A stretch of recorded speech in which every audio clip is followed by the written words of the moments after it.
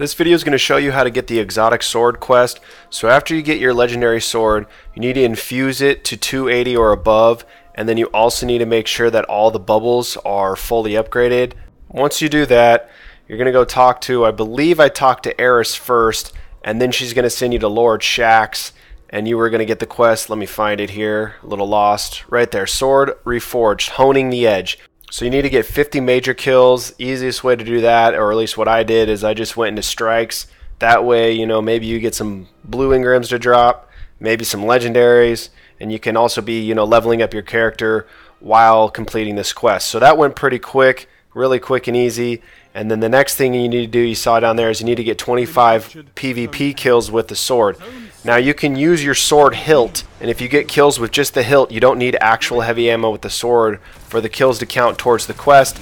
And I just did that. I just did a few games where you just run around with the hilt the whole time. I mean, you're not going to, probably more than likely, not going to go positive. So if you care about your KD, you might not want to do that. I did it, and it, you know, the quest did not take that long at all. As you see, it's basically the same as 2 hits with your melee if you're just doing the hilt, and then obviously if you have heavy, you can just go around and wreck people. Running around with the hilt was actually pretty fun.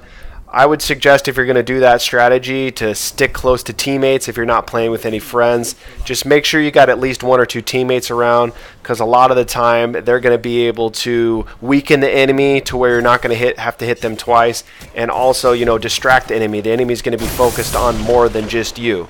And like I said just a little bit ago, this does not take that long to complete, and this is actually a fun part of the quest. It really is a blast running around with the hilt and actually getting kills.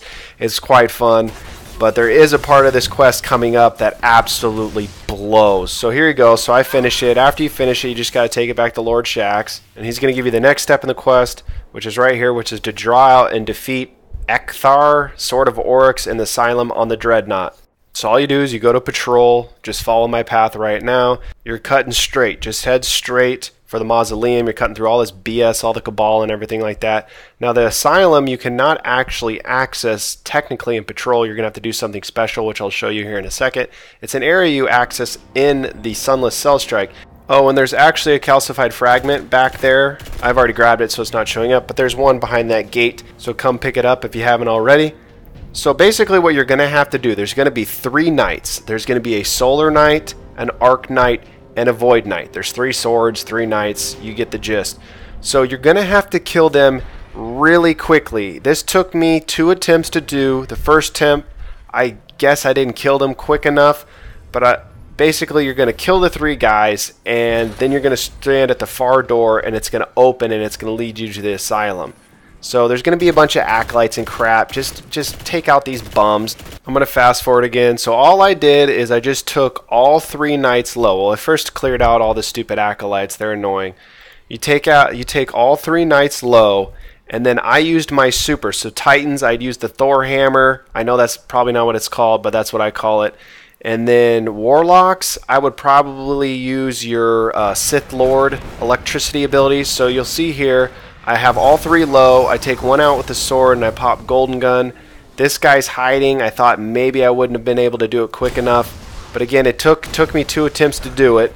And you see here, you'll hear a little noise and the doors will begin to open, and you've been granted access to the asylum.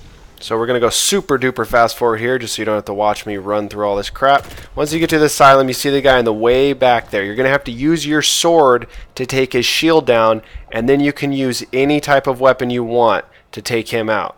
Again, I'm going to super fast forward here, guys, just so you don't have to watch me kill these enemies. There's going to be a few wizards, you know, a couple ultra cursed thralls, and just a bunch of acolytes. Nothing too drastic. I mean, nothing that's going to be too overwhelming. And if you want to, you can have another buddy come in here with you. He's not really that super overpowered, the guy you actually have to kill. Though, you know, if you're a lower light level, he might be pretty tough for you to kill. I believe in this video I am a 291. I could be wrong. So you see, at first I was shooting him and he was immune, so I was like, okay, you probably have to take out your sword. A couple sword hits will take his shield down, and then you can use whatever you want to injure him. And you see him, he's doing quite a bit of damage to me, but again, I was about 291 in this video, so he wasn't too much to handle. If you were a lower level, I would definitely suggest having a buddy or 2 come in here with you. So once you take out this jabroni, I thought the quest line was going to be over. Nope. So you take it back to Lord Shaxx, and this is the worst part of this quest. This thing takes forever. For all the people that aren't day one Destiny players, you're year two Destiny player, this is your glimpse into how big of a grind this game used to be. This part absolutely blows. At first I said, oh, I only got to get 10 materials and kill some enemies. That's not going to be hard. That's going to go super quick. Nope, not quick at all. So I have a solar sword. I had to gather helium filaments on the moon. And if I remember correctly, the void sword is relic iron, that's Mars, and the arc sword is spin metal, that's Earth. If you are doing the collecting on Mars for the void relic iron, I would suggest once you spawn in, you go to the right, and the first new area you go to on the right, the huge base where the Vex and Cabal are fighting, you make the big loop in that area. I'm sure majority of you know what I'm talking about. For Earth and spin metal, I would go to the rocket yard. That is the area where you spawn in for the Septus Prime strike. And if you're doing the moon like I am in this video, just stay in the first initial area and you're going to make the big loop in here. And you see here, this is what you're trying to get. A Soliton Flare. There is no rhyme or reason to grabbing these. I got my first Soliton Flare after gathering 24 helium filaments, okay? That was on the shorter end. There was one time where I went 40 helium filaments without getting one, and then there was another time where I got one after 10 helium filaments. Again, it's a total crapshoot. I hope that you have better luck than I do, because this took for fucking ever. I mean, I'm talking like 2 hours to farm the materials, and you see here, I finally get my 10th Soliton Flare, and I'm so juiced and drained. It took 250 helium filaments to get 10 Soliton Flares, and that's only half of this step. Then you have to go and get solar ability kills or arc ability kills or void ability kills, and it's just ability kills. No guns, nuh-uh. Just your super, your grenade, and your melee.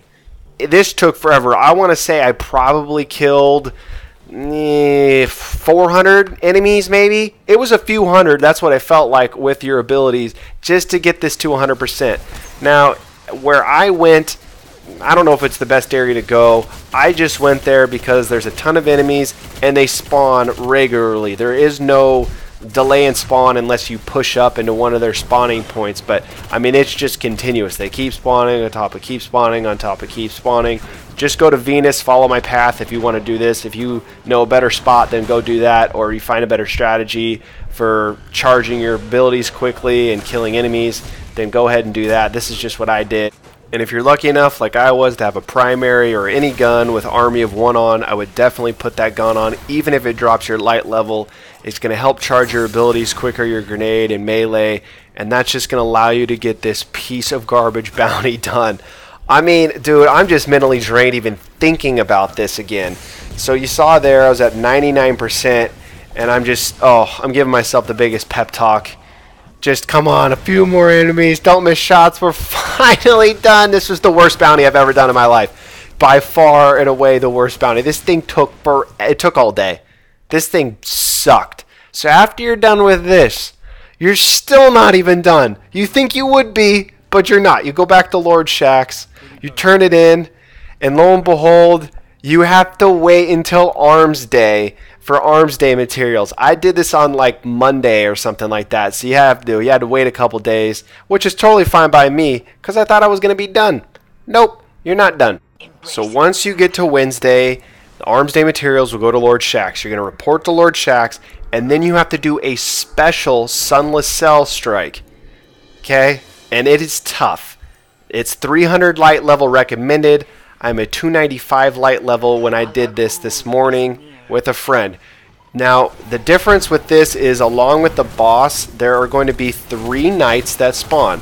There's going to be an Arc Knight, a Solar Knight, and a Void Knight. You will get match made with other people that are trying to get the same sword as you. There is matchmaking for it, so that's a good thing, at least. For the old Thorn bounty, for that special strike, there wasn't matchmaking. You're in there by yourself, and I remember doing that before Gallahorn and Icebreaker, and that thing was a pain in the ass. This is kind of a pain in the ass too, but not as bad as that when you didn't have any guns. So I was 295, and I'm playing with one other buddy. He was 295 as well, and the person that got match made with us was 295 as well. and you know, we didn't have to start the boss fight over, and I don't know if we had to start over at all. So I would say probably about if you're like 290 light and you're running with 2 other people that are 290, I think you should be fine. So you see here, there's the Arc Knight. Neither one of us in here needed the Arc Knight, so we just killed him. You kill him right away. So for the bounty, though, for the last step, this is the last step, I promise you. This seems like this bounty's never ending, but this is the last step. You have to kill the knight specific to your sword, and then you have to kill the boss within a 30-second time window. Pretty straightforward, guys. Work on taking the boss down and work on taking your knight super duper low. Again, we did not need the Arc Knight, so we just went ahead and killed him. The second knight that spawns is the Void Knight, and he is a boomer. The Arc Knight's a sword guy, so he's really not that annoying. The Void guy is a boomer, and the Solar guy, the guy that I had to kill, shoots out like those flame cannons and has the flames all over the floor, so he's kind of a pain in the ass. I'm skipping ahead in the video here. You see we're working the boss down. He's pretty low, and my friend, he has a Void sword, which I would not suggest doing. I don't know. It's just tough when you have to keep 2 knights alive, especially if maybe you and 2 other friends, you all have a different sword. It's going to be incredibly hard to keep all 3 knights low without killing them and kill the boss in time. You saw there, I accidentally killed my friends, so we had to run it again after we beat it for me, which is kind of annoying. But I died here, and they're working on taking the Solar Knight out. Well, actually, I'm getting revived by our random teammate. Thank you for the revive. But you see here, there's the Solar Knight, and we're working on taking him out. This is the guy that I had to kill and then kill the boss in a 30-second time window. I'm getting wrecked by the boss. This boss is ridiculous, but a fun strike, I will say. This is a fun strike. I actually enjoyed this strike. So my teammates, they're killing him for me. I just get a front row view because I'm dead, just hanging out, sipping a Mai Tai. And they're going to kill him here any second. Any second, he's bound to die. There we go, he's dead. The bounty is finally over. This thing took forever.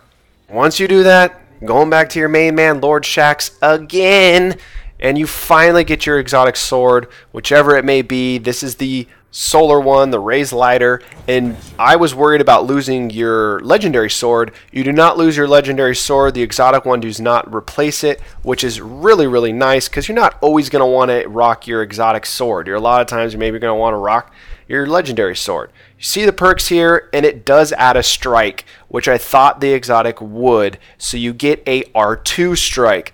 For the solar weapon, it is an uppercut, which you will see here in a second. For the void, which I have a clip of for my friend, you kind of have a void turnaround 360 strike. And then for the arc sword, my friend told me that it is a like chain of lightning.